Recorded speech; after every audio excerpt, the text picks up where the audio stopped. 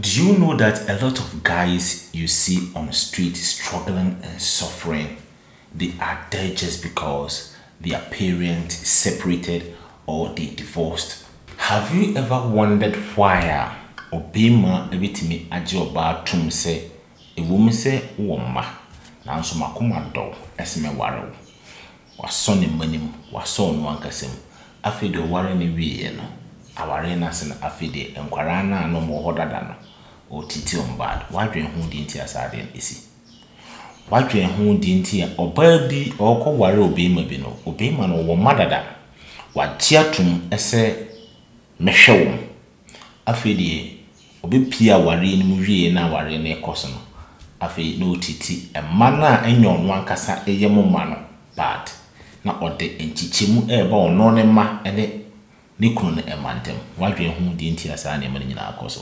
What you are about to watch are comments from our followers on our video entitled What Goes Around Comes Around. If you haven't watched that video before, let me just take you through. We a video be a abayo be born homode e bowra obi abusuam no tete abusuanim na ono no take over and obe ware obi ma no. Eno akire no abayo yi a obi take over etiti obai ya no waware mu very bad to the extent that otimi tutugu ne kunu ne kromposo mu a ne ba ne cross school fees na wontua. Awie ne se o convince ne kunu ne se onkofa kwara ne amra metena efie se de be ya maame na wagya no enya kwanya emma mesese sika bi mfa kwara ni din emeji sika bi omokofa akwara ne betena afie on afi de bone a stepmother edidi akwara na ni nya to the standard utimi kura joso no de kugu babi akwara da wasan de ahyakwara isa kwara na adwonso titi akwara bad emma papa gina so esa pam akwara akọ ne maame enche we gina so ma papa isa akwa si ne kete se anya de obetua akwara school fees people. I am not going to pay your school fees. You are going to live with your grandma. What did you say, your papa? No, a comb na papa ise ohiaba. Also so no what say ne baba akona fitness idea. Any SS woman no. Ohiaba at least I collect the question when I say crash. So nti na ka me chisu say ka yen ko hospital na yen ko check in. Omukopi hospital ho ade kopi me say wa wodi animu enya ade friend scarring with repeat abortions no what affected our dear no until this time no a bedding say ubetumi atake si we gina so emma papa hu say abaywe agada ni yie into gina so epamo na efifi do me papa ba say me aba wo witimi ni ma me pie we ni papa ni pa menua de meso ne say me nko ba bi atena ase na hwese video yi akopem na wiye Jide se video we be kuna we no wetimi esua bi pa afru me se brekra no me onfa lina o komase asemu a ono o kane se ohu ne se sa abayo ye okoji obi kunu ya wetimi dwonso kogu akwara ketua se su de ohu ne se o ye beifu.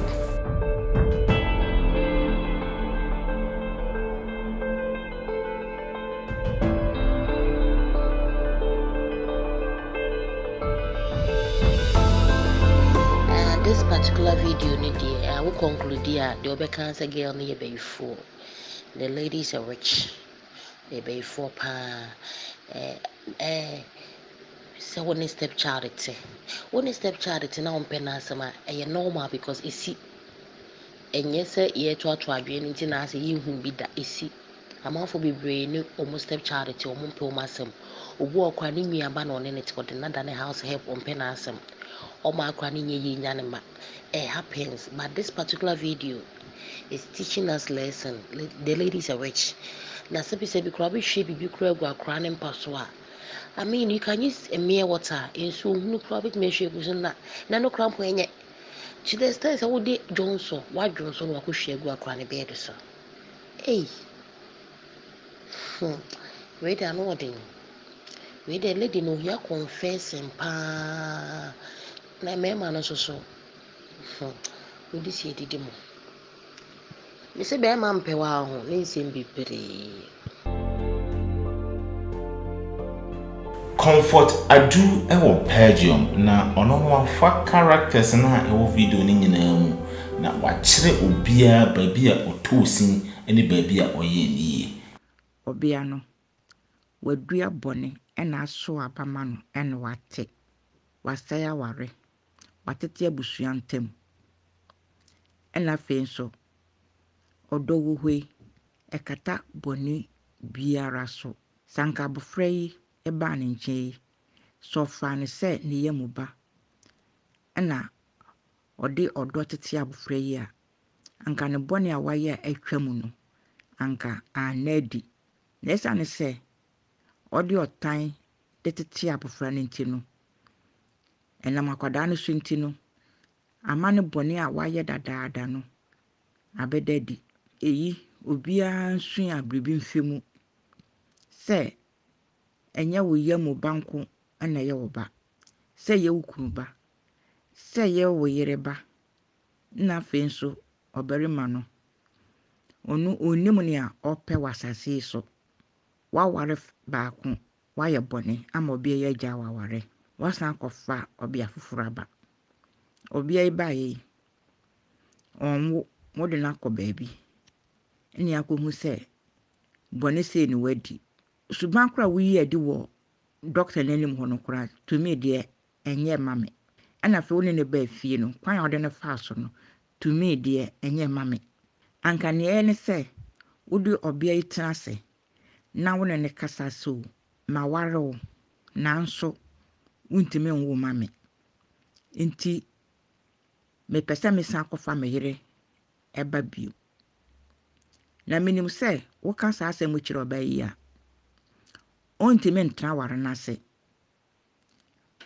wo kofa wo yere ne ba ohwa yonkofa ebeda wo ne wo yere ntamu na onu ano be pack ni niema na wafifie ho akọ na yidi wo pama obia ti se akokọ nti ma mehu se obarima yi oni do ma obia bia na fe nso omu obia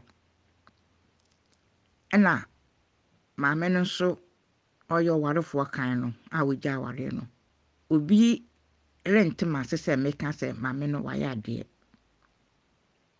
se wan take sa action na anka ne kunu no on man respect obuo bia ne ho anka papa edi be ma no na sese no se ma me san ba ware ase bi mu a obarima no odi obuo be ma obia no na odi akrokro no efi se wakọ na wakọ pem nti odi be sua nyansa nti yi nso merima ni nyina mfa nsua nyansa mfimu ena mmea nso nsua nyansa mfi eyi mu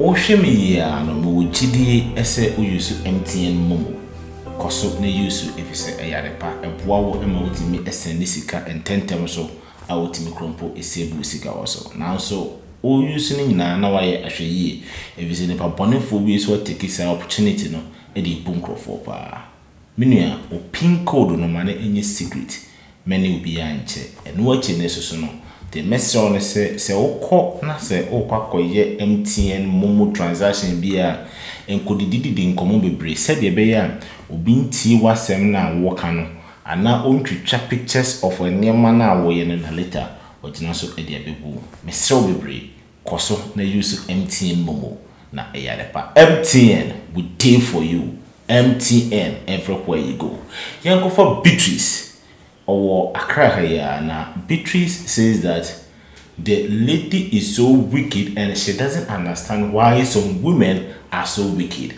Let's listen to Beatrice. Hey, some women are very wicked in this life.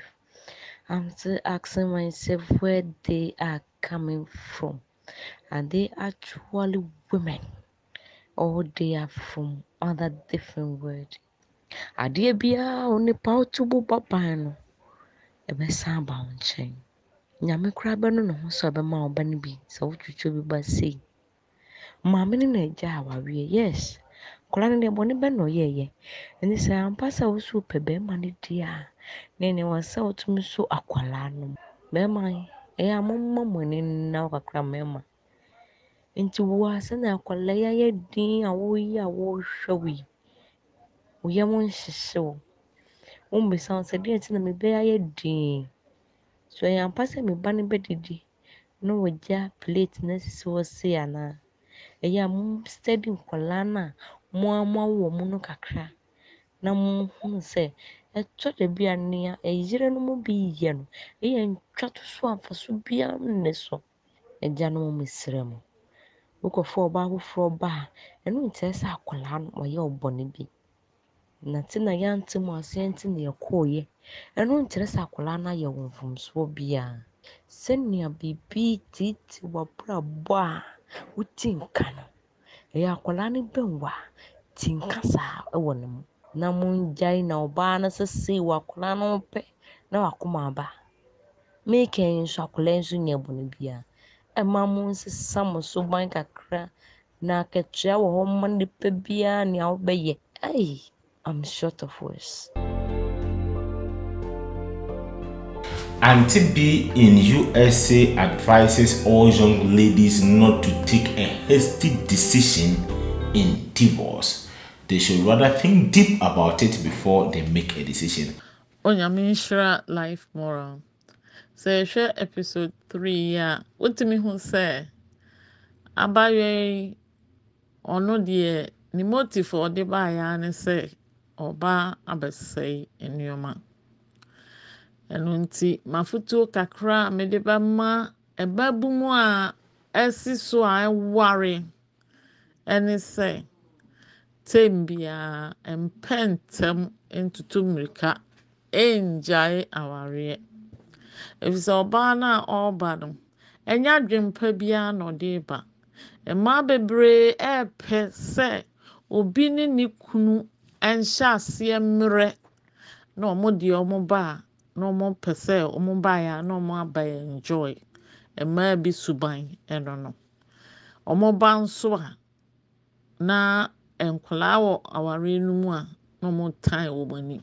Baayɛ a ɔmo nkan ho nso sɛ ewiase sɛ wohwɛ obi die yie anaasɛ sɛ woyɛ obi die yie a ɛna wo so die yie mpɛn pii mmaa koraa ɛnwo no sɛ ɔmo adopt pɛ wobɛhwɛ na ɔmo anyim ɛtaa happen.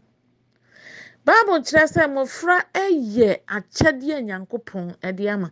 Ɛno nti sɛ mmɔfra deɛ wɔntete wɔn yie a Nyame ɔne wo di papapapapapa. Ɛno nti awofoɔ ɛne wɔn a esi wɔn bo so wɔn bɛgye nkurɔfoɔ ekunu ne wɔn yerenom no. Ɛyɛ a monhwɛ yie because most of the time wɔn kɔkɔ gye nkurɔfoɔ awareɛ no ewie eyie ma wɔn.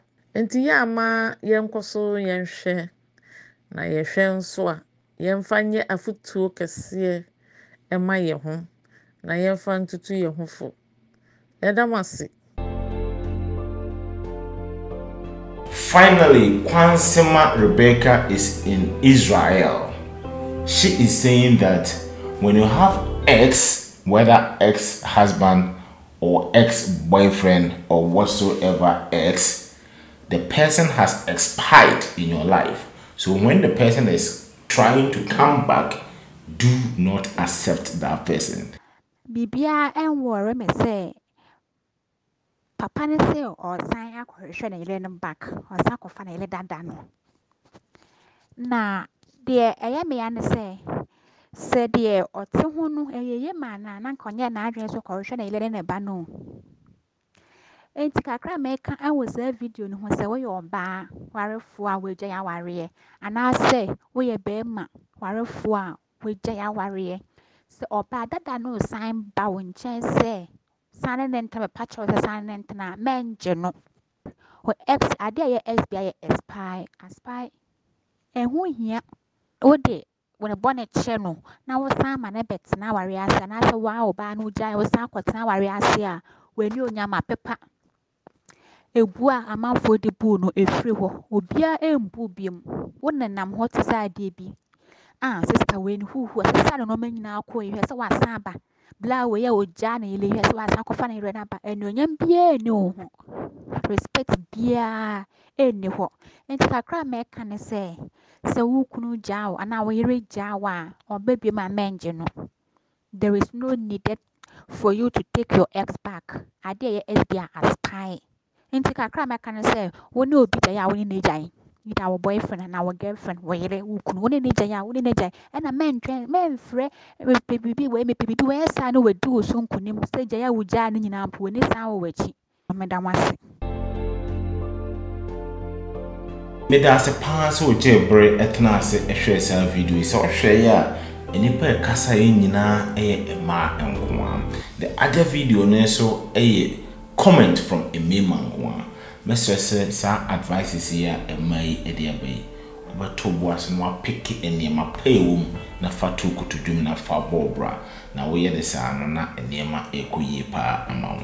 O hwe ya fa hye wotrim say this week the 4th episode of video now here in the last week once Sabeka. Don't say subscribe to this channel here. But more than now click it on the subscribe button there on Uria notification bell no. I don't want be na but say click so say the bear the video tum pepe pa once everything I can tell. O pesa t-shirt be a shemia and also a simple and once I recommend your family and your friends to subscribe to our channel. Now we will be glad to dash you this t-shirt and this cap. My name is George Boateng.